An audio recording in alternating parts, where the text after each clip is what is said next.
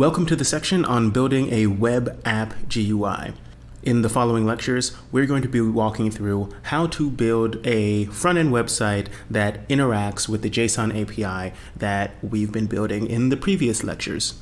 Until now, you've been doing a lot of back-end, and this is going to be a lot of front-end. But we'll try to go quickly and skim through the parts that aren't relevant to Node.js devs, like writing CSS styles and all those kind of things. We want to build a web app that presents a GUI to the user with HTML, CSS, and JavaScript. And we want to allow the user to 1. Sign up, 2. Log in and log out, 3. Modify their account settings, 4. Delete their account, 5. Create a check, modify that check, and then delete those checks, and 6. See a dashboard of all the checks that they have created and the status of those checks. To do this, we are going to first refactor our existing app so that it can serve static assets like HTML files, images, CSS files, front-end JavaScript files, and such to the browser.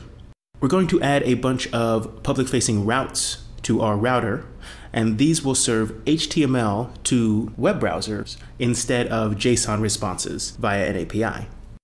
Then we're going to create a bunch of templates that will be used to serve the HTML pages. And we're going to write a lot of front-end JavaScript so that the forms that we're submitting on the front end can be processed via AJAX JSON calls to our API as opposed to a traditional form post.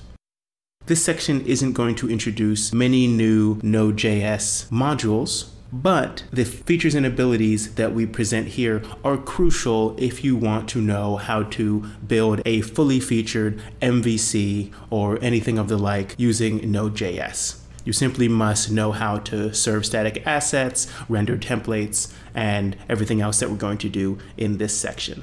And as I said, we're going to rush quickly through the things that don't matter much, so we're not going to spend a whole lot of time tweaking CSS or anything like that.